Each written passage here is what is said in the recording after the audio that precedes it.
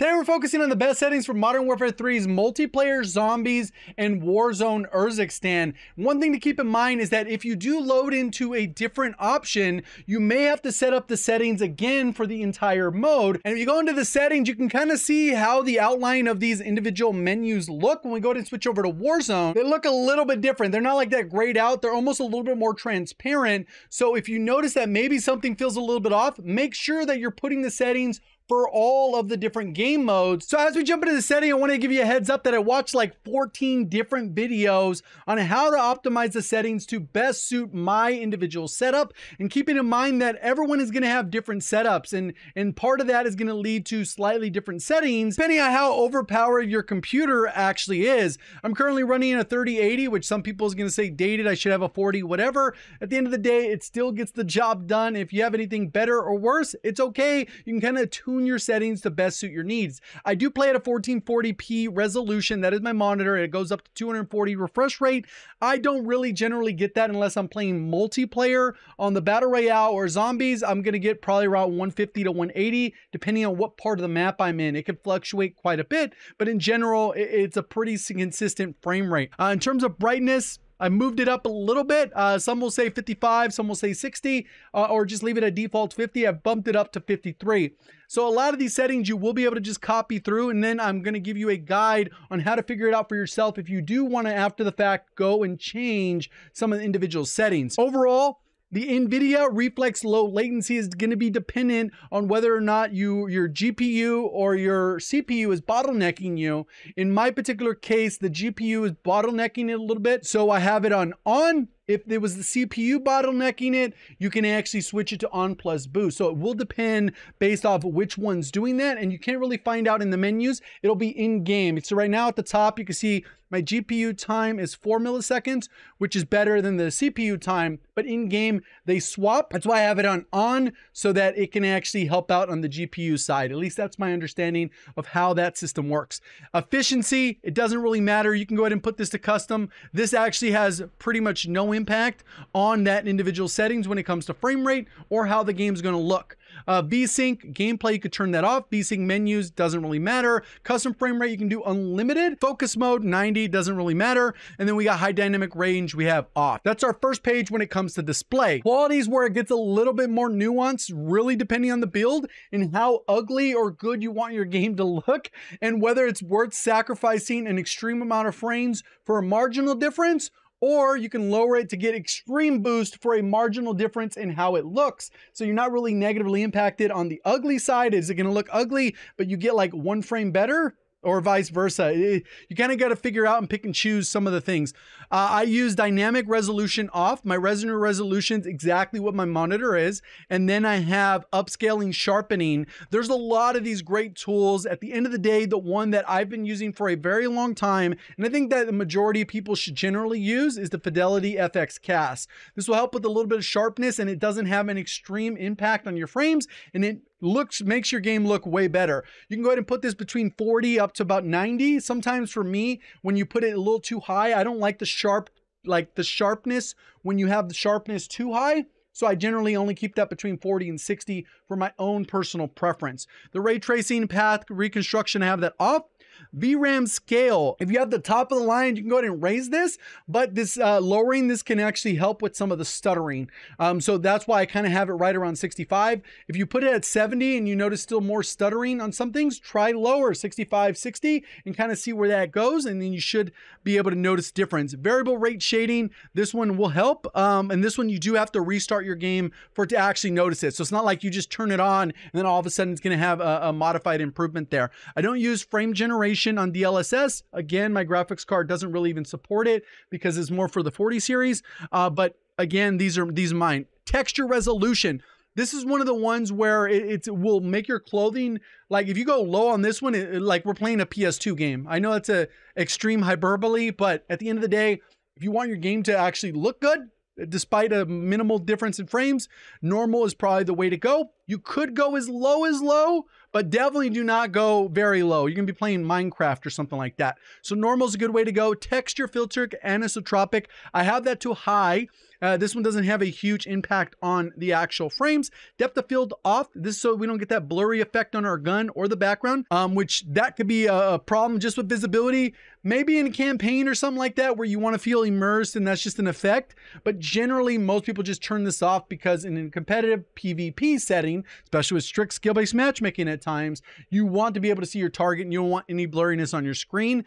Also, sometimes the depth of field, since it has to put a layer over your screen, it can cause issues where maybe you have frame drops anytime you're having that, and that can negatively impact it. So depth of field is just all around turn off. Another ad about the frame generation is even if I did have a 40 series card, I'd probably avoid this because this actually inputs more latency into your overall like system so that you'll feel like there's a little bit more delay because it has to generate those frames. That one is one I would generally avoid for PvP. In the open world, 4K, 8K, whatever, you're doing some crazy game where it's super intensive on graphics and that's what it's really about. The immersion, go for it. The input delays, marginal. You're not going to actually feel it because it's PvE. When you go into PvP, you're going to notice every millisecond when it comes to that one-on-one. So we have depth of field off, detail quality level low. This one's more of a marginal difference as well. You won't notice a ton of differences in game. Particle resolution, we have that one set to low, and that one's just generally going to help. Even though it's going to look way better, the inconsistency of the frame drops you'll get with explosions trying to animate all the effects can actually negatively impact those frames. So generally we go low on that. Bullet impacts, I have those on, but that one's 100% preference. Persistent effects, I have that completely off. And then shader quality, I have set to low. On-demand texture streaming, this one has a marginal difference on anything. And even though it can make your game look slightly better, sometimes it can lead to connectivity issues because you have to download that from the internet while you're playing. So it can add to some just connectivity problems. Local texture streaming, quality normal, even though it doesn't really matter. Shadow quality, we have this one set to normal. You could go to low on this one, but normal works perfectly fine. And then screen space shadows to low, and then everything else is pretty much off or low. And that's generally the way you would go because these ones aren't giving you the benefits for what you'd want, or they're actively hurting your visibility. Like this one, the volumetric quality, you're going to get the shadow and lightings coming in where it's just not going to be clear visibility where you need to be 100% accurate. For the view, we're going to actually jump in game so you can kind of see how this looks and what these are doing and kind of what my recommendations are. So here we are in Urzikstan, and we'll kind of go through the various settings. First off, we'll go ahead and kind of look at the FOV setting, which is probably one of the most important, and it really comes down to preference. The default on this is 80. If you go ahead and zoom in on this one, it's going to bring all the details in. It'll kind of have that weird effect. Generally, the most like consistent area where most people find comfort in is generally going to be between around 100 up to 120, somewhere in the mix. I usually put mine right around 107. That one's preference. The one that else is preference here is affected. A lot of people go with that just because it helps with the recoil reduction, at least on the visual side. If I go ahead and aim down sight here and I go ahead and shoot this weapon, you can see when I aim down sight, the aim down sight doesn't zoom in that much. It kind of just, you just shoot straight, and that's kind of how that part works. If I go ahead and switch this to independent, what it'll do is it'll be like the ADS when I'm an 80 FOV. So you'll get much more zoom.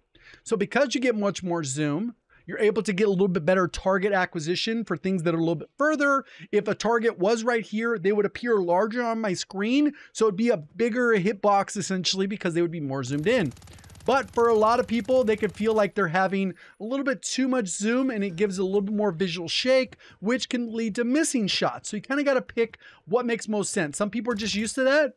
But in the end, I think inevitably most people generally lean towards affected because it gives you that less visual shake.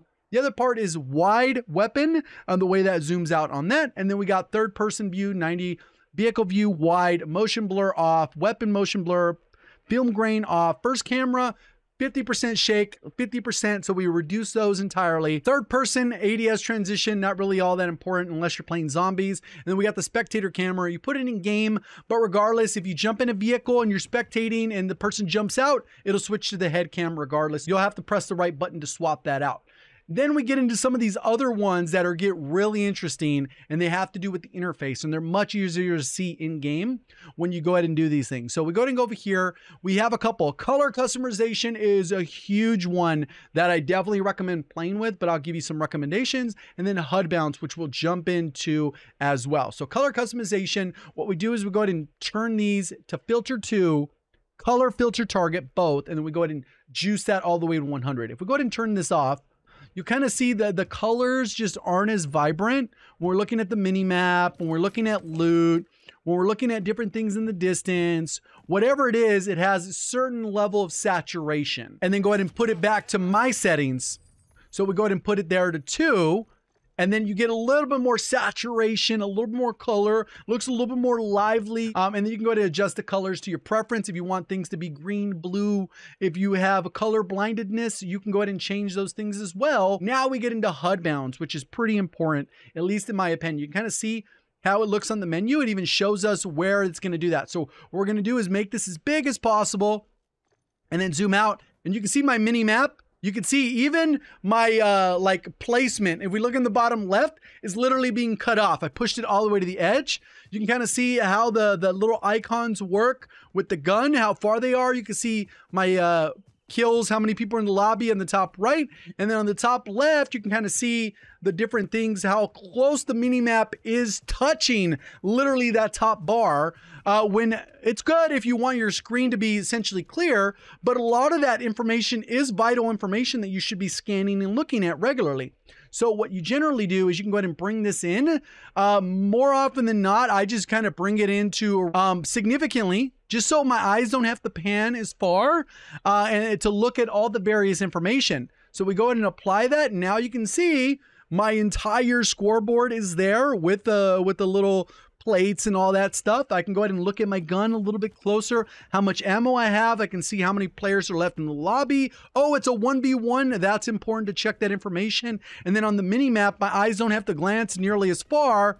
Even though in person it's probably only like an inch, that is enough to make a difference in your eyes tracking. That saves you micro milliseconds in there where you're able to just scan and look a lot quicker. So I encourage to lower that number just so that can help you out. And it's particularly important when you're playing on a monitor. On a TV, less so, because you're kind of sitting at a distance. On a huge TV, not really as big a deal. Couple things I wanted to point out since we're already here. There is a big problem with crashing currently in the game, regardless of mode. The Call of Duty updates has tweeted it out. They mentioned, we have actively investigating recent PC crashes and they're working on a plan to fix it. So if you think it's certain settings that could help, go for it, but realistically, it's a problem that they're trying to solve. Also, I wanted to give a shout out to Tech Guides. This guy was by far the best video maker when it came to the settings stuff. He went way further in detail than is probably necessary, but that's fine if you really want to min-max your build. And this is particularly useful if maybe my settings don't necessarily help you out 100% because the build, it doesn't match mine as close enough. This will break down specifically how you go ahead and do that. So I'll go ahead and link his channel near the top of the description if you want to check him out and you want a full step-by-step guide beyond just copying the setup that I have. Sport, thank you for watching. As always, have a great day.